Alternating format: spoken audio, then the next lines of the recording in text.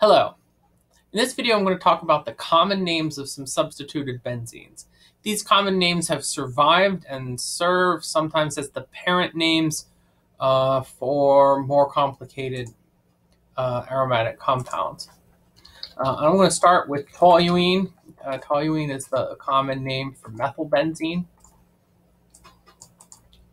And I'm just going to show a number of these as I go through them. I'm going to do, so after toluene, the alcohol is called phenol. In fact, phenol is the IUPAC preferred name. I don't know what you would call the. I don't know what you would call that otherwise.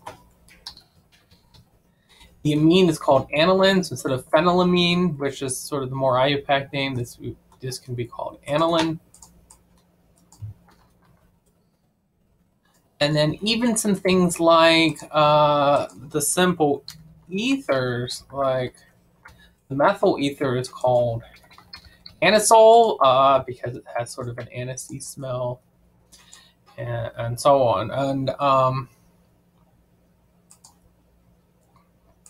let's just draw one more.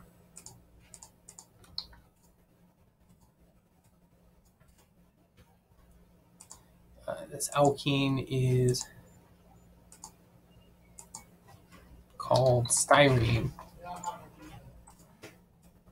So if you've heard of polystyrene, it's made out of this compound right here. And to give you an example of how these can be used to construct the names of more complicated things, let's draw something. So here I have aniline with a chlorine in it, and we numbered any of these starting at the functional group that gives them their name. So the amine for aniline is in 1, and the chlorine is at 3. So this would be 3-chloroaniline, or perfectly useful to call this metachloroaniline.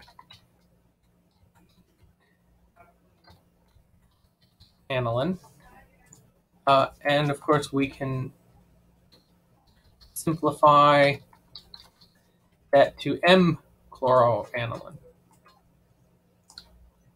So in addition to the 5 that I've got up there, there are also 5 carbonyl compounds with common names that have survived that I want you to know about.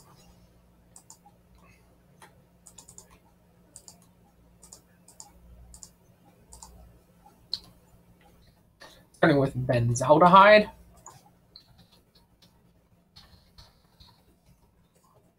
Whoops.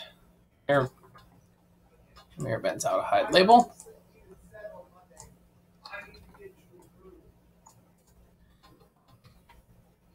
The ketone is called acetophenone. And so this compound has a little bit of a different name.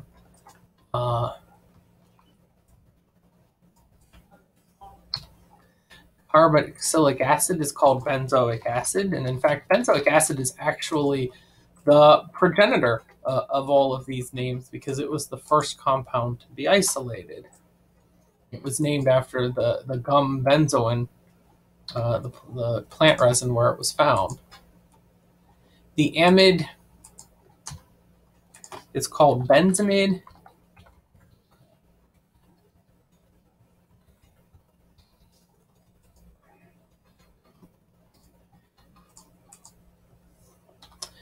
Whoops. I want to delete this extra dot here. The nitrile is called benzonitrile.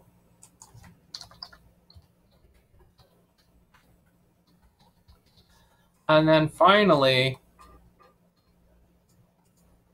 if you have a ketone with another aromatic ring up there, this is benzophenone. Numbering on benzophenone is a little bit interesting, just be able to tell the difference between the 2 rings. But here is benzophenone. In addition, it's worth noting that There are some di-substituted benzenes that have specific names. For example, the dimethylbenzenes are named as xylenes. And so you could have orthoxylene, metaxylene,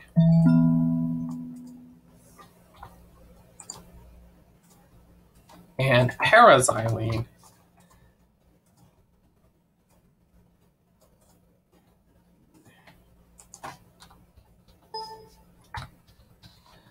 Xylene, and let me move my methyl group here. There are other there are other di-substituted. For example, there are catechol and resorcinols and things with the alcohols, and a number of other functional groups.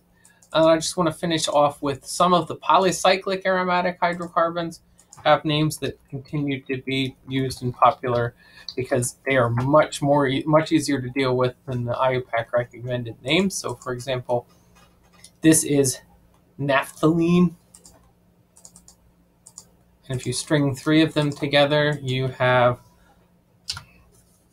and I don't want to make mistakes, so if you just give me a moment.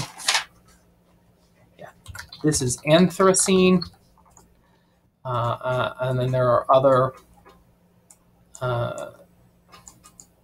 isomers of these as well.